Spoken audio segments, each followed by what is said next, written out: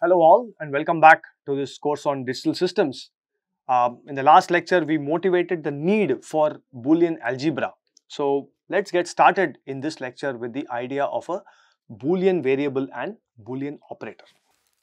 Okay. So in mathematics, you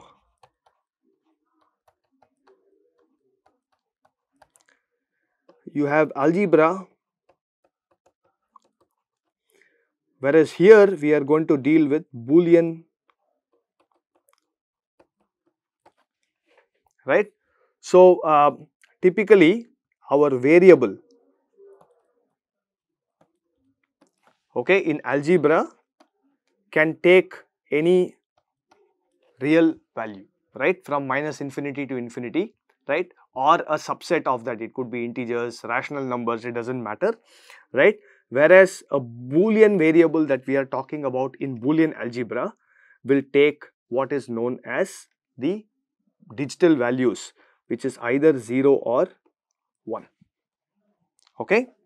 Likewise, the the operators.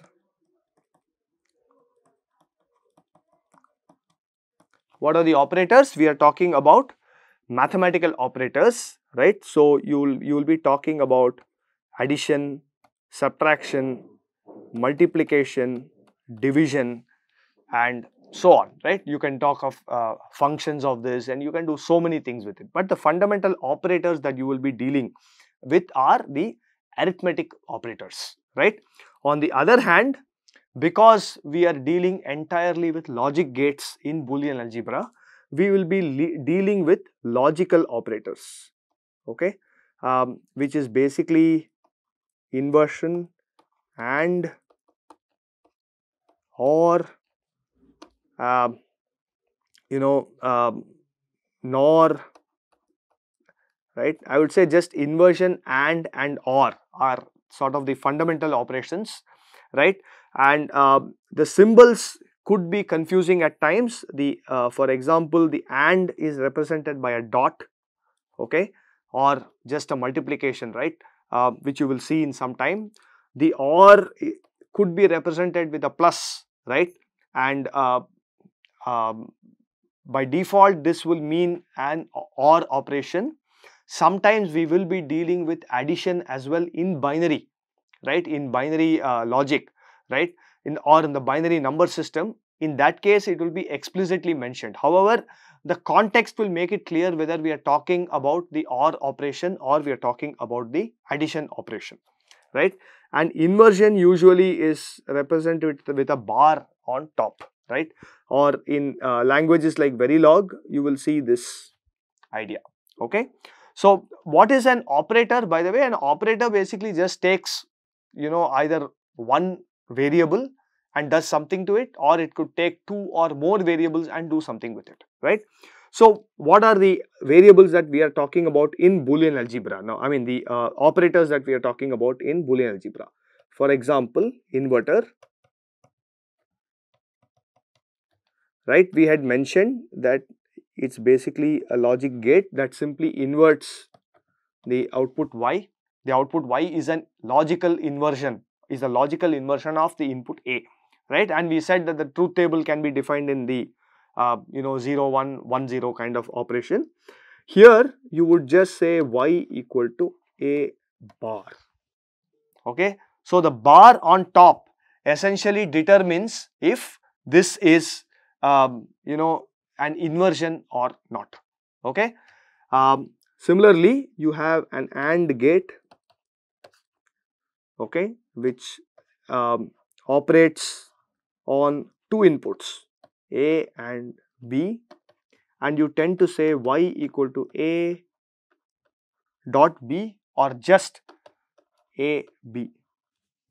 Okay, AB means we are talking about and here it's very evident that since it's a product, right, only if both happen to be 1, you will get the output y to be 1, right?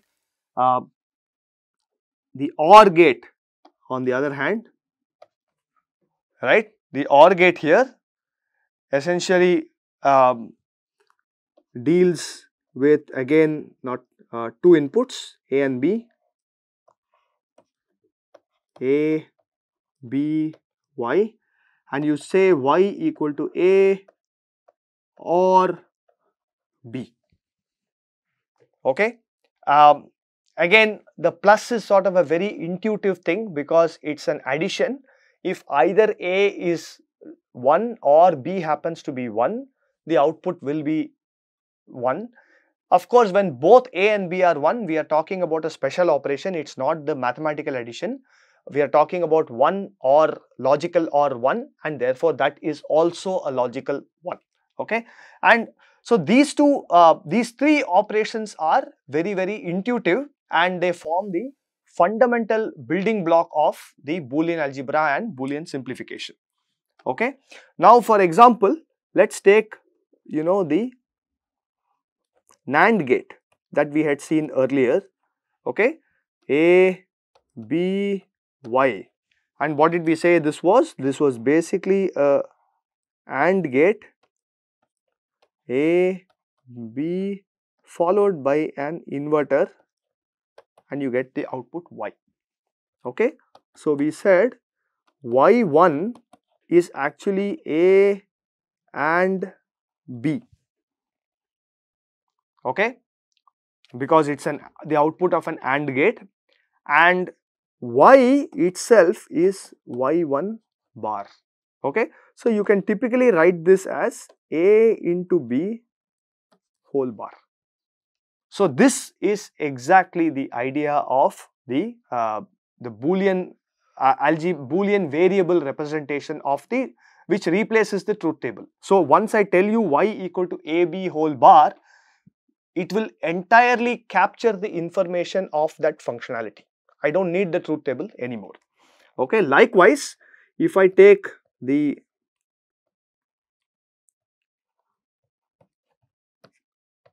NOR gate, I take input A, B, Y. This is nothing but an OR gate which is followed by an inverter. So you get A, B, Y1 and Y. So Y1 equal to A plus B, where the plus represents the OR operator, and Y1 is Y1 is A plus B, and Y is going to be Y1 whole bar. So I can again represent this as A or B whole bar, right? So this gives you a gist of the Boolean representation. Now let's take the example that we saw in the previous lecture, right?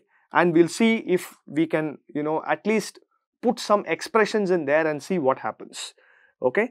For example, we said that I had an inverter, okay, A, and the B was also inverted, okay, and then we fed this to a NAND gate and a NOR gate. This was one input, this was one input, this was the other input, this is the input. So this is the circuit that we had, right? And we had Y1 and Y2, right? So if I look at this, if I propagate the variable through these logic gates, it would be the output of the inverter would be A bar, the output of the second inverter would be B bar. Okay, this is what we called as A1 and B1 in the previous example, right? Now, what is my Y1? Y1 is nothing but whatever the inputs are, right? The inputs are A1 into B1 whole bar. Likewise, Y2 is A1 or B1 whole bar because it's a NOR gate, right? And I could now go ahead and write this further as complement. A1 itself is A bar into, this is A bar and this is B bar. Likewise, I have a complement A bar plus B bar, or I would say A bar or B bar, right? And a whole bar. Now, what remains to be seen is how did this reduce to A or B, and how did this reduce to A into B? Because we said Y1 was effectively the OR gate and Y2 was effectively an AND gate, right? This is, we are yet to prove, right? And of course, in order to prove this, we need the postulates of Boolean algebra and the rules of Boolean algebra for us to simplify this particular expression, which is what we are going to look at in the coming lectures. Thank you.